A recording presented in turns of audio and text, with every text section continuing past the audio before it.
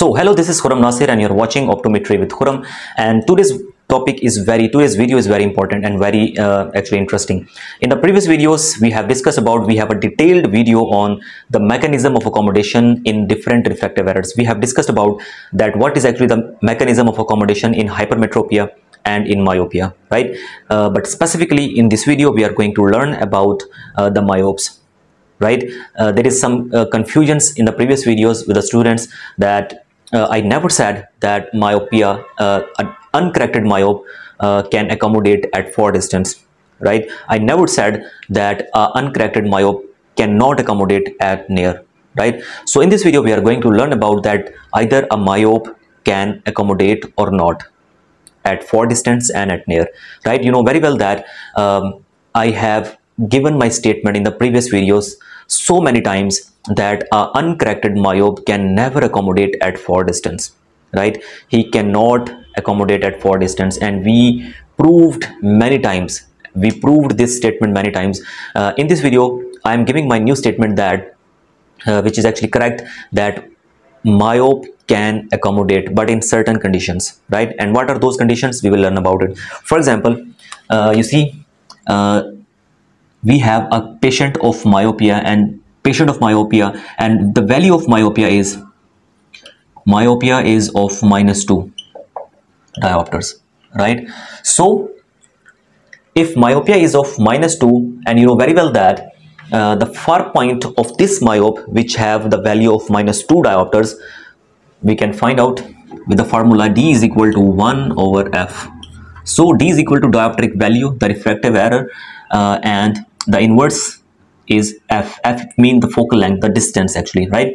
So we want to find out the distance, so we will make this formula like this, and now 1 over D. D is dioptric value.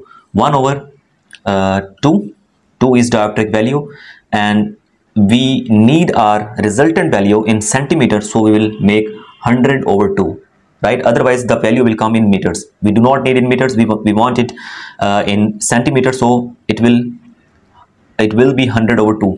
So the resultant value will be 50 centimeter, for example. So it means that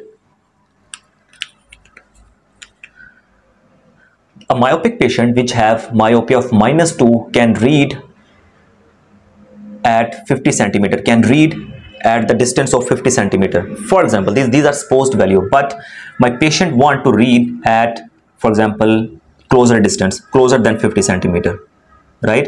So at 50 centimeter, for example, the vision is not very clear, right? If he want to read that reading chart at 50 centimeter, that is fine, he can read very easily because the far point is at 50 centimeter. But if he want to read that reading material closer to the eye, closer than 50 centimeter, then he need to increase the power. He need to increase the power, right? He need to increase the plus power. So where that plus power will come from? Obviously from the accommodation. So for example, patient need to learn at 40 centimeter rather than 50 centimeter. So what about that? So again, that formula D is equal to 1 over F, and patient need to read the reading chart at 40 centimeter. So 1 over 40, right? So 100 over 40. 100 over 40 is equal to 2.5 diopters. So patient has -2, but he need more plus 0.50, right? He need 0.50 diopters more to read at his desired working distance at 40 centimeter. So where this 0.50 will come from? Obviously from the accommodation. So we proved that a myopic patient can also accommodate at near when the dioptric or the accommodative value of that patient, of that myope, is more than its refractive error, right? For example, refractive error was 2.5, but the refractive error was -2 diopters, and with the -2 diopters he can read at 50 centimeter, but he want to read at 40 centimeter. So to read at 40 centimeter, he need to increase the plus power. So there is a process inside the eyeball that he can increase the plus power with the help of the accommodation. So an uncorrected myope can accommodate at near when his refractive error is less than the accommodative value he needs.